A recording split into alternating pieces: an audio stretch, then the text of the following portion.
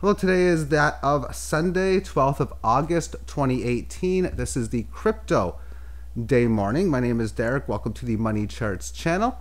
And trading, investing in the crypto space, amongst almost everything you're investing in, contains risk, contains reward. Understanding risk reward, for me, is job number one, and then executing within such. And now that we've gotten through the intro, let's take a look at many different time frames, from the short term to the very, very long term within Bitcoin. And right now we're seeing the move from this high with the ETF situation. This is what a lot of this was bought up on. And then the delay of such an ordeal, and that's brought the price back down. Now, does the Bitcoin need things like an ETF to succeed? I'm not going to answer such a question, but I'm most certainly not going to say that, this is why I'm in it, because there's going to come a day where an ETF for Bitcoin will come out. I have never, ever thought that, at least for myself. So the price action, which I was on a successful retracement, you'd be looking for it to hold around 6,700. Here we stand at 6,256. Not finding support, having a decent leg back to the congestion area of late June and the liftoff area from the end of the second week of July is where the price action has come down. A lot of choppy movements from this red candle. When we take a look at this, say on a 400-minute time frame, you've had this up move up to the 18 average, the declining one, down move again, and it's declining amongst it there. It hasn't even had really any moves above this period since it had its fall on July the 30th. So it's been about 2 weeks, really continuous moves to the downside, not much for any consistent rallies within. And on the 3-day chart, this is where I was seeing, okay, so this is where the band flattens out. You establish resistance in the 8,500, come back to the band. It's going a little too far. So it looks not optimistic at all. I would be putting the benefit of the short-term doubt going to the downside over that of the upside. And the key word towards that will be short term, as I'll be looking at this chart on a weekly, monthly, and quarterly level just as soon as the short term analysis is done.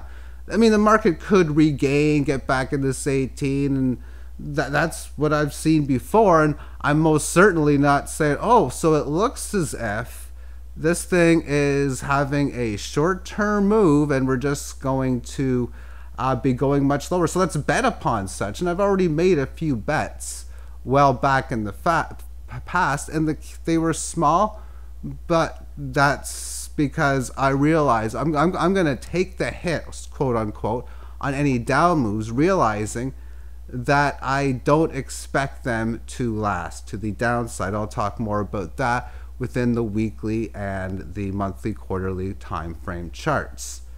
And for myself, it just seems if I were to make a play like this, oh, let's just sell big, and it just never goes down, then it goes up, and then I have to buy back at a loss. That's what I really don't want to do, of course, as well. And one of my measures for ensuring gains is when there are such a thing, which of course was back in here. Well, let's turn it into physical precious metals. Use it for any type of goods that I've been needing to buy via that. Hey, this is cryptocurrency. This is what is being used for that of a currency exchange for trade of value. And that to me are more optimal times, because you can get better deals with things when you're selling Bitcoin at prices 2 times, 3 times, X times higher than where they currently stand. Okay, so let's take a look at this a little more short term. Let's look at this on the single hour time frame. And yesterday, this is the 11th, it had this move after just chopping up and down in this range, just back to where it came from in here, not really getting above too many key points. And since that move, it obviously hasn't went higher. It had this nice little big down move, small up move. It has most recently had a little bit of a down move as it's barely trying to hold amongst this 18 in here. 15-minute time frame, when we take a look at it, there's how it's just recently fell through, doing so at the 8:45 a.m. session. And since then, it's digesting the losses as the 18's newly declining.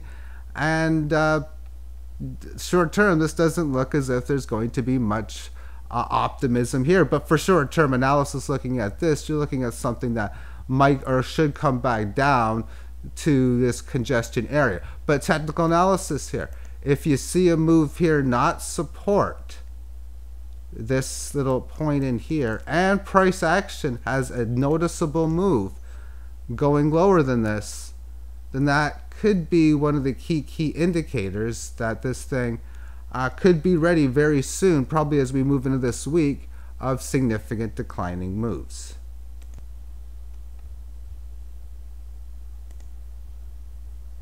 Okay, so now let's move on to the 3-day chart again, just holding on pretty much like a thread.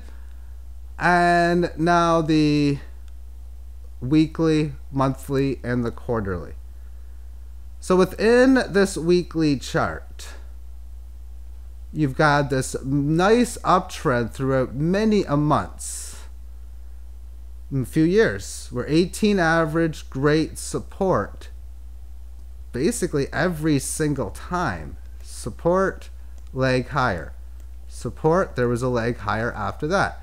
Support, leg higher, supporting the 18 of highs, monstrous leg higher, and then when it comes in here, it's not supporting it. It made a move below it, and thus, because it had a good move below it, it resisted it on its next occasion, enough to start to make this go lower, and again in here, and again right now. So more signs showing that this could be ready for a move down to the 3K level. Moving on to a monthly chart. And in this situation in here, we only got so much data, but with the data that we do have, 2012, the ultimate gain going from about $3 up to over 1,000. It did have the move that went below the 18. But in this case here, it successfully managed to not break down below that support. And thus, when it was able to get above the 18 around the early part of 2016, it was off to the races. And you have the monstrous gain, and this was a very good correction, comparing this correction to what we got now. Most certainly the last one was bigger, both via that of price and that of time. And what I've been stating before would bring us back to the end of, we'll say the spring, months ago, that this current correction is in that of a half-assed correction. That's the term that I used. And that was a term to state that, okay, it has been correcting. We're talking long-term time frame, but it hasn't done much. It sometimes doesn't need to do that much. Obviously, a good correction would need to do more. So it would need more of a price move, which of course 3,000 would be more of such, and might even be comparable to a move something like this in here, where it just gets below the 18. And that doesn't mean it's going to kill the market, obviously, so was not the case back in here. But if we count the amount of periods in here, this started on the March of 2014, even really February of 2014, and entered the band. And then it was January of 2015 when it went below it, and it didn't get above it until October of 2015. Now, as it stands, we can say that the first correctionary test came around February, because that's when it hit the 18 of highs. So 2, 3, 4, 5, 6, 7. 7 periods of just correcting a little bit through time, mostly with that first small price correction. and it was 1, 2, 3, 4, 5, 6, well, about 9 or again about a little more before it broke down for one leg lower below the 18. If this does have that, we'll see if 3,000 would be that one little bit of a leg a bit lower. But for it to get past this half-assed correction, if it continues going sideways into next year, then you'd be getting better time correction, and the long-term correction would get a big, a more large, bolder statement. I'm going to quickly put the 3-month chart up. There's, again, even less data to look at here. And I can only presume, based on what was going on, that the 18... Actually, let's redo that. It'll be just a... Yeah. But anyway, this little area here was all it had within its correctionary phase. It had a big, big up move, as we can see again. But within the run using this time frame, what has it done since October 2015? It was in a bull run having a small correctionary move, and it's been making a leg higher coordinated one because it has stayed within the 18 average through the entire time. The price action of the lows never ever got well above the 18 of highs. So that tells me that things are at least in control for its time frame. The correctionary move is as well so far, and that any type of major, oh my goodness, how could this have happened so quick, so fast, basically a type of what a major hyperinflationary move, or another way of saying it, any event that would make price action go severely above the 18 average. Thus, monstrous green candles that, well, the price is many, or just I guess another way of putting it would be the price is at least this much of a difference in that area from this 18 lows and the lowest price for a current period. And right now, as I'm drawing this, let me just go in here. You got to be talking prices that could go to like 100, 2, 3, 400,000. But what I have come to learn within these markets is to expect the unexpected. But most importantly is these moves that we've been seeing in the crypto space.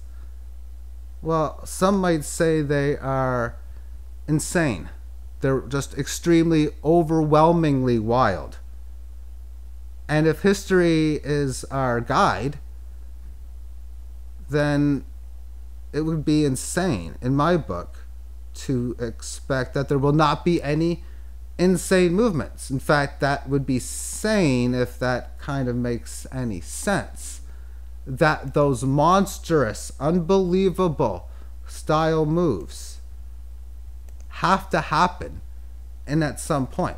Now, as the trading has went on for the year, I'm not showing altcoins in here, but the altcoins have pretty much just been a straight downward move.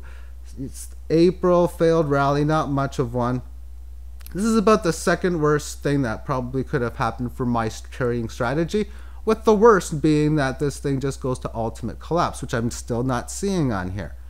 Yes, it would have been nice for there to be better up and down choppy action, but I'm even in the belief that some of these altcoins, and I can put up NXT because that one has got huge volatility.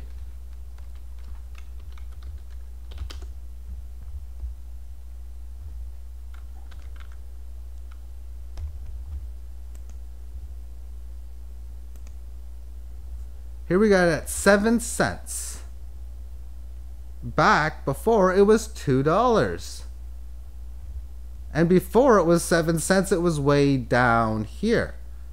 So a lot of these wild moves I would expect to continue to happen again. And they happen after big down moves. So for example, in this case here, you had this high. You had this long correction, but when it was ready to go, here we go, 0067. to 206 or 2000. So 67 to 2000 basis points. Then the nice long correction again. And then you go from in here at nickel, or 5 basis points to 200. And now we've had the, again, decent decline. This is what I talk about the very, this is another half-assed bull market run, maybe not even half, maybe quarter-assed. Just a small little bit of a blimp, get a few sales in. A key word was just very few for me, and then buy it all back. But the overall long trend has been this, and this has been a lot of altcoins. Long declines like this. Thus, when we've seen it twice before, they go up quick, they go up fast, several days, but not an overwhelmingly lots of them. But it only takes 10, 20, 30, 40, 50 for these moves to go to dynamic results, because what we've seen with these is it just goes straight up. Many of other coins have done that along the way. So when it's ready to do so, it wouldn't be a surprise if many of these coins go wild, but it could take 3 days, 3 weeks, 3 months, or even longer than that. That's the time frame that I have. It feels like the market's just really testing my patience, but you know what? I'm staying in there, hanging in there on that patient game, letting the message of the market show me that I'm confident that with the coins that I buy, that a lot of them are going to, quote unquote, not go to zero or just basically be useless, and that moves like this are going to come in, and I'm just going to be selling, and I'm going to be, it's going to be a lot more fun doing that than it has been going buying, which has pretty much been the general thing for year 2018. Thank you for tuning in and have yourself a great day. Bye-bye.